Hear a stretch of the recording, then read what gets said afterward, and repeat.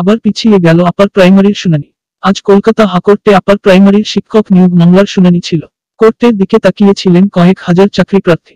আবার পরবর্তী তারিখ দেওয়া হলো। আপারের পরবর্তী শুনানি আগামী 10 জানুয়ারি, শুক্রবার। আজকে শুনানির সময় আদালত কমিশনের কাজকর্মের উপর অসন্তোষ প্রকাশ করে এবং বিচারপতি জানিয়ে দেন এই মামলার পরবর্তী শুনানি চলতি মাসের 10 তারিখ। ফলে জুড়ে থাকলো কয়েক হাজার পরীক্ষার্থীর ভবিষ্যৎ। যদিও অনেকেই আশা করেছিলেন ভালো কিছু হতে পারে আদালতে। দীর্ঘ 5 বছর ধরে স্কুলের উচ্চ প্রাথমিক স্তরে শিক্ষক নিয়োগ হয়নি। ফলে যথেষ্ট সমস্যায় পড়ছে স্কুল কর্তৃপক্ষ। আদালতের নির্দেশে পুজোর ছুটির মধ্যে আপারের মেধাতালিকা প্রকাশ করে কমিশন।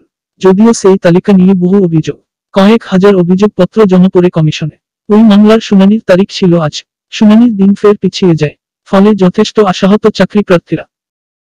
বন্ধুরা, ভিডিওটি দেখার জন্য অসংখ্য ধন্যবাদ। দেখা হচ্ছে নেক্সট ভিডিওটিতে।